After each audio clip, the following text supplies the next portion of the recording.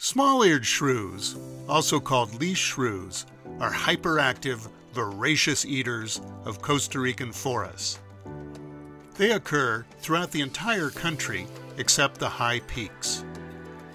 Shrews have extremely high metabolic rates, even for their own size, and must be constantly eating to stay warm. In fact, they must eat more than they weigh every day. Do the math for yourself. Whoa!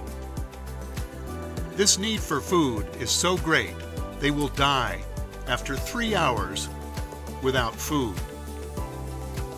So that's why when you find a shrew, it's always looking for something to eat, usually in the leaf litter, where it finds insects, larvae, earthworms, spiders, other arthropods, lizards, frogs, fungi, seeds, carrion, and even eats other shrews. If it's really hungry, like after 2 hours of no food, it will eat its own feces.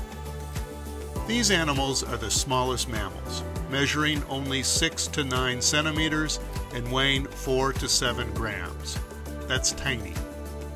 Tiny but ferocious. They dig tunnels under rocks and logs where they den and sometimes stash extra food for that snack every 3 hours.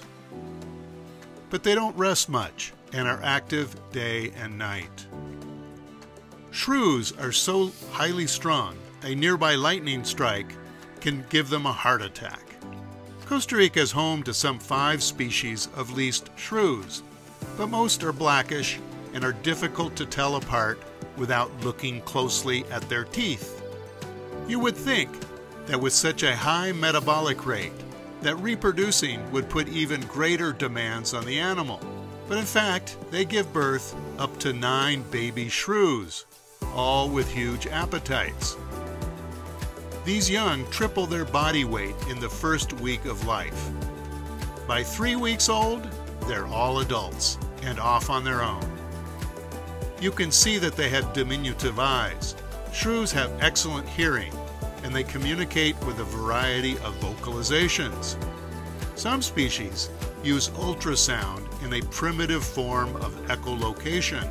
It's not known if the blackish small-eared shrew has this ability. Thanks for standing still for a second.